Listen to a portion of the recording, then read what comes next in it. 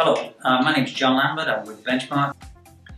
Last time I did the video, I just showed basic horizontal shaft alignments. I'm going to go and do the same sort of thing today, but with a little bit of a difference.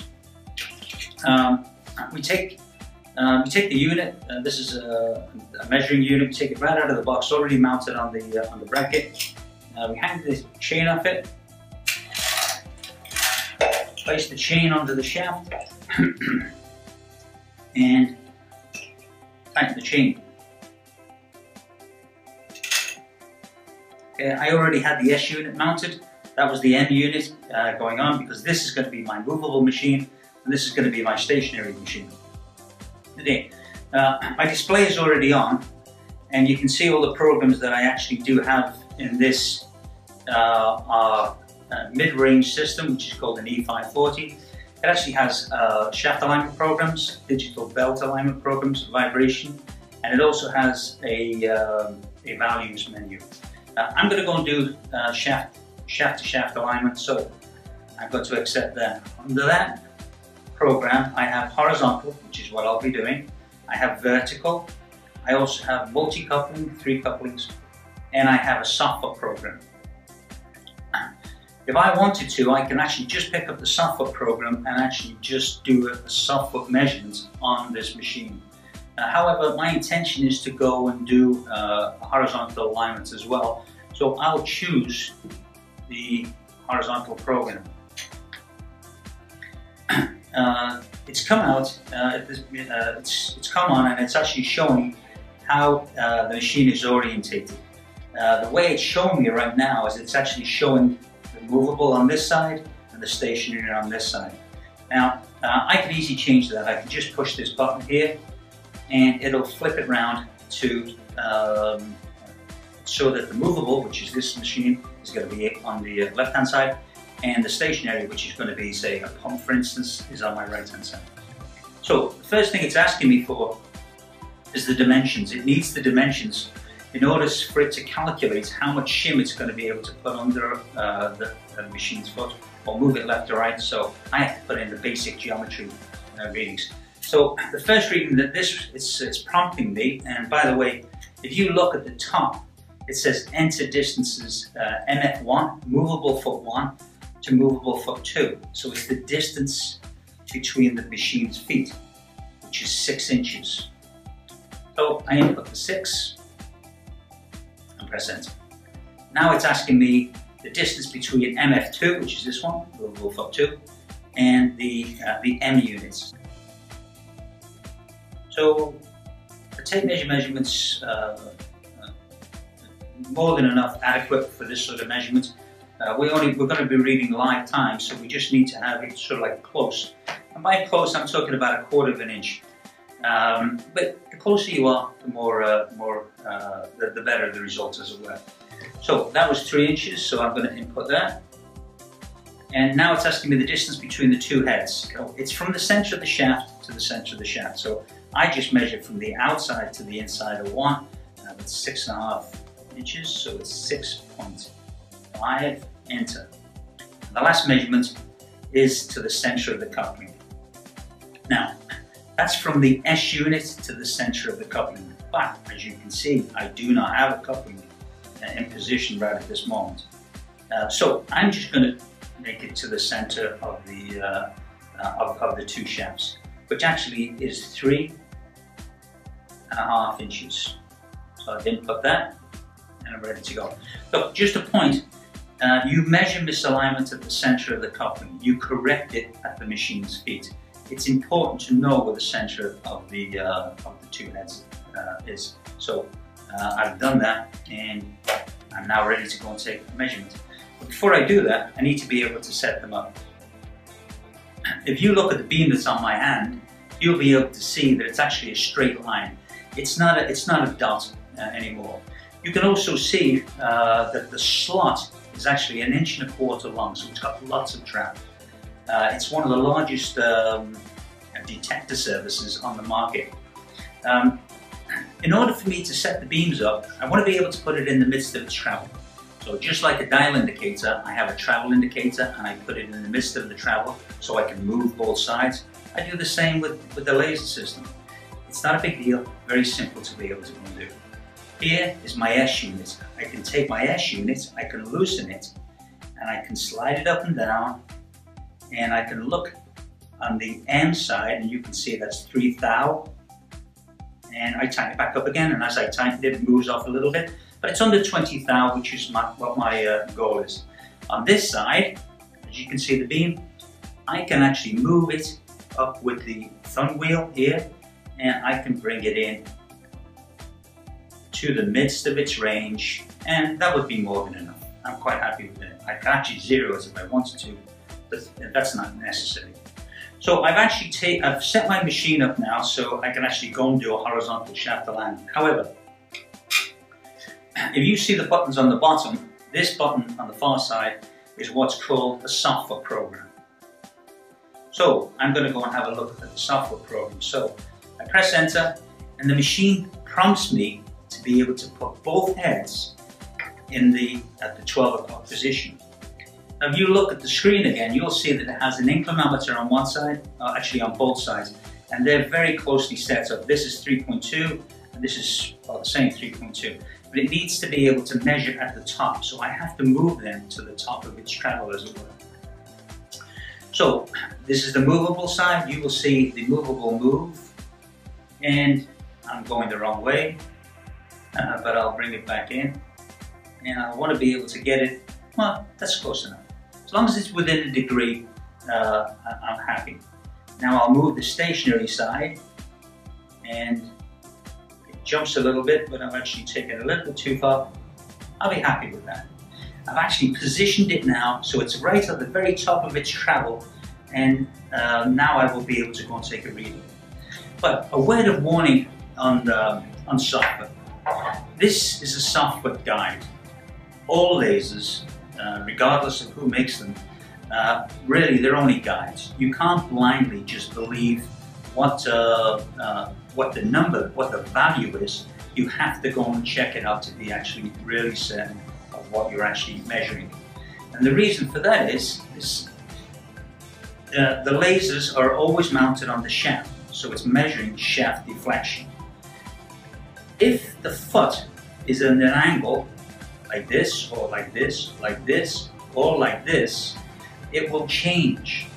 Laser systems, it doesn't matter even if you have a wizard that's using it, they cannot measure angle in this plane.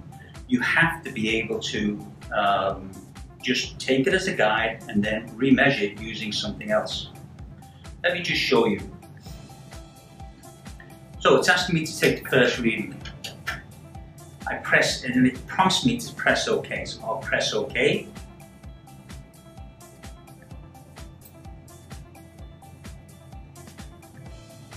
It moves to the screen. I loosen it off. I have 3 thou.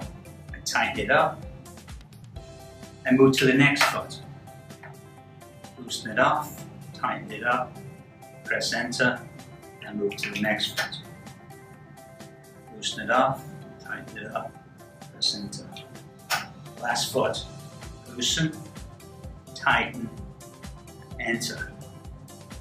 I now have all of the information that I need to be able to go and analyze what I've got. Remember our MAD training. MAD training stands for measure, analyze, take action, and then document. Well, I've measured, I now analyze.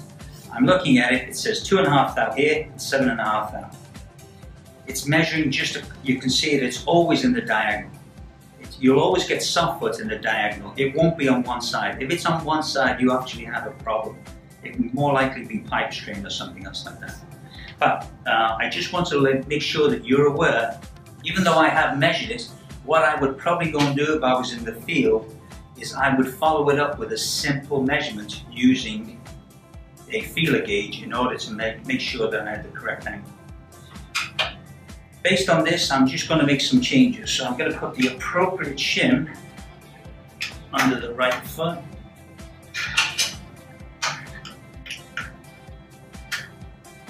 And I'm now going to go and remeasure. So I press the button, I open the foot, close the foot, move to the next.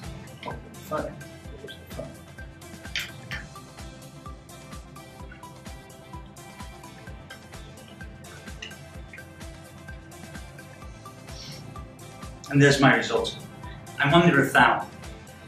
My softfoot program actually calls for 0.02 of an inch as a tolerance. So I'm well underneath it. But I can't stress on you enough, use it as a guide. It will measure shaft deflection like everybody else's laser system. However, don't forget that you should also check it out with a feeler gauge. So now I've finished, and I'm now going to go move into my horizontal.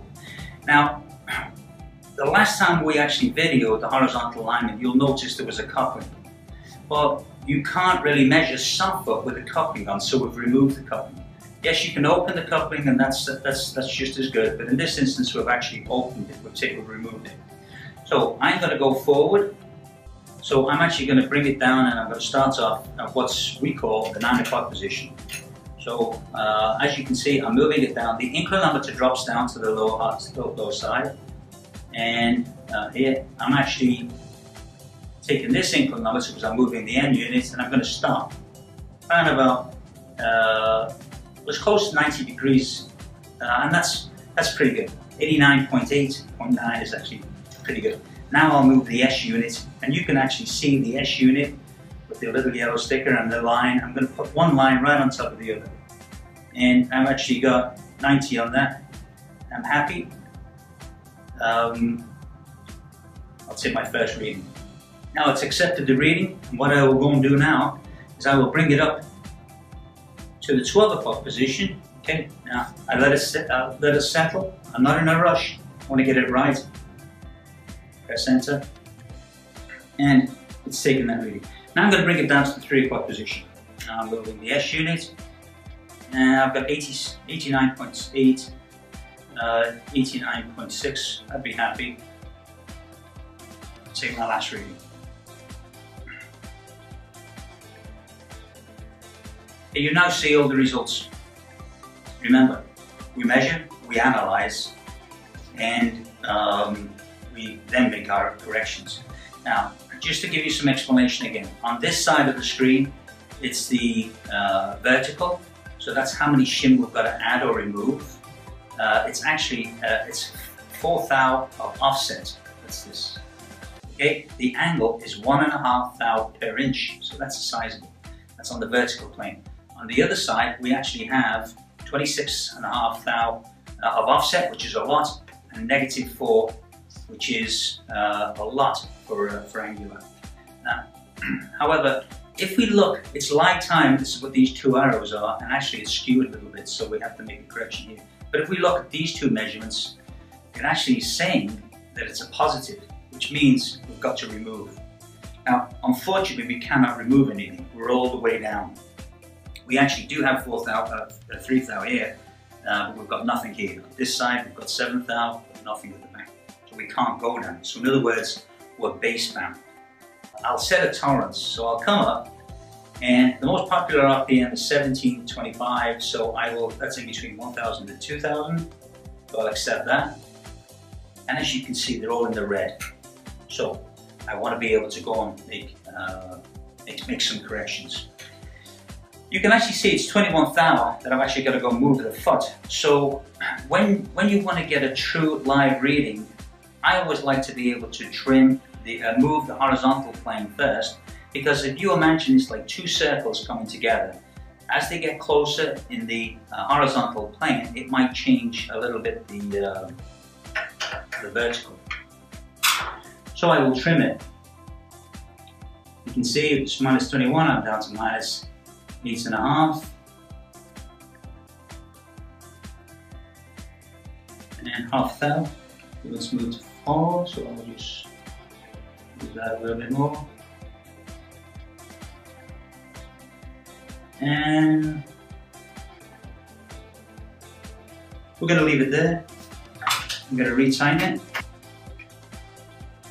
And I'm quite happy with that. You can actually see it's all coming green. So I'm actually in very good condition. Now I want to be able to go live time at the top. So I'll just move, press this button, select that, it's my position sensor, so I can actually, you can see the indicators. And I'm moving up, and I want to get as close to the top as possible. That's pretty good. Do the same with the M unit. Ooh, gone too far.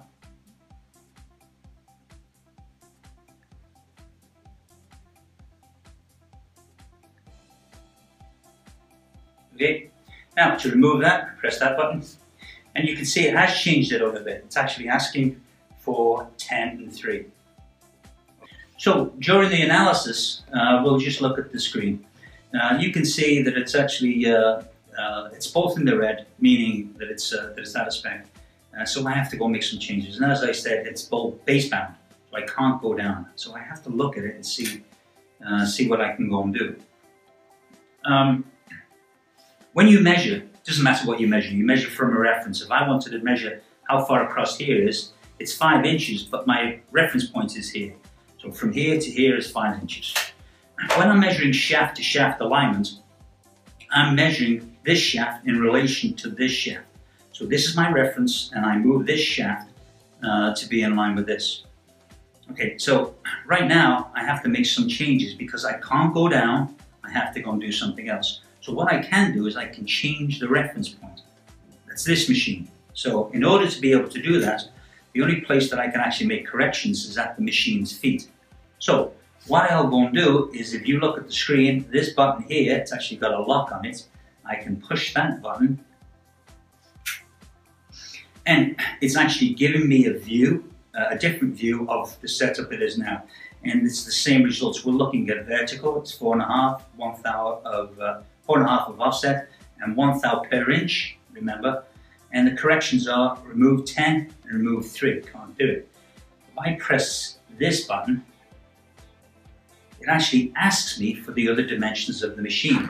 The first dimension it's asking me for, you can see the yellow highlight, is from the center of the mounting rod to the front foot, which is 2.5, enter.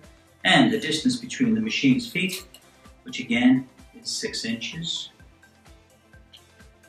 And now that it's got all the additional information, I can now scroll over, and what I can go and do is I can lock this foot and this foot, or I could lock these 2 feet, or a combination of both. I could lock this foot and this foot, or vice versa, whatever I want, whatever I choose. In order for me to do that, I'm going to scroll. You'll see me scroll to the far side, and I will lock that foot. And now I will scroll over, and this foot's already locked. I'll lock this foot and this foot. So now I will go and look at the result. So it's changed. Look, what it's doing now is it's actually telling me that I can add 4.5 thou to this foot and 2.5 thou to this foot. So in other words, I'd lift the inboard feet up and down, and I should get the result I want. So I don't have 2.5 thou, I only have 3 thou, and I can't really make one. So I will put 3 thou in, so it's going to be a little bit heavier. And I'll put the 4 under the front foot of the movable machine. Now, all I need to be able to do, as you can see it's in spec, all I need to be able to do now is remeasure. So I'm going to go and do that. I press this button. It says, do you want to remeasure the coupling? I say yes. I will bring my S unit, and you can see it moving down. And let's take my first reading. Well, I'll bring my S unit up to the 12 o'clock position. That should be close enough. I'm going to go and take my next reading. Now, one more reading to take. So I'm going to bring it all the way over. Maybe a correction here. I've gone over a little bit. I'm happy there. I'm going to take my results. And the survey says I've got a perfect alignment. I'm delighted with that. Now then, what I will go and do now is I'm going to go and put the coupling on, and I'm going to go and remeasure it again to make sure that everything's fine.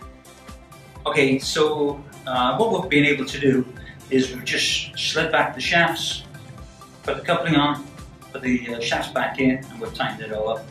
And we're ready to go and remeasure with our Easy-10 program. So I'm actually at the 9 o'clock position or close to it, and you can actually see my setup is all ready to go. So I'm just going to take my first reading.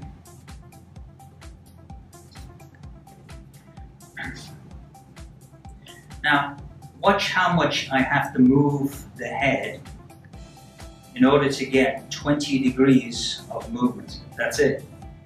As soon as they go yellow, that means I've moved just 20 degrees. And I will take my second reading.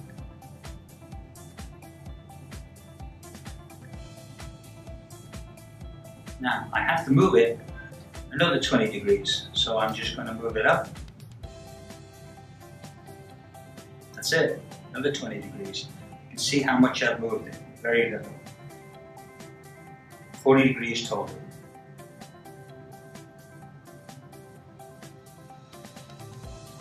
Now, as you can see, I'm in the green, so I've got a great alignment, and I was only necessary for me to move it a total of 40 degrees. But if there was something that was restricting me from actually moving it, a pipe or anything else, that's the minimum distance that you have to be able to move it. So I'm happy. I've got beyond my bolt bound problem, and I've made my horizontal changes, and I've been able to make the corrections that I need. And I've only moved it a small amount of the angle when I moved it here. You have to be careful when you're actually using this program that you're not going to create pipe strain, or let's say for instance it was a fan. You don't want to move the fan in the cowling because you can change the drawer, etc. So you still have to do the analysis. You still have to be able to think. Now remember, I told you that our MAD training program, MAD stands for Measure, Analyze, Act. Take action, whether it's inaction, whether you don't do anything, is still an act. And then you document. So now we're in a position where we want to be able to document. Remember, our documentation can actually be printed. So we have, we can actually have it in the printed format, and you can have that also as a file that you can email, obviously, anywhere. So in order to save it, under the chevrons, I go to my file management program, and again, for simplicity, I'm just going to save this as A, B, C. Yeah, save, and it's saving it. So I have now documented it. If you need any help in any of this that you've actually seen, or you have any questions that you want to have answered, and it doesn't matter if you've got somebody else's laser or anything else, if you want support, we're here for you. We're the Canadian national distributor of Easy-Laser products, and so we can also help you with machinery installation. One of the main things that we do is training. That's machinery installation training. Okay, now you can follow us on Twitter. Please follow us on our YouTube channel. Also, you can see us on LinkedIn. Best thing to do is go to our website, www.benchmarkpdnprecisiondrivenmaintenance.com. And if you've got any questions, post them there. We'll be glad to help. Thank you very much for watching.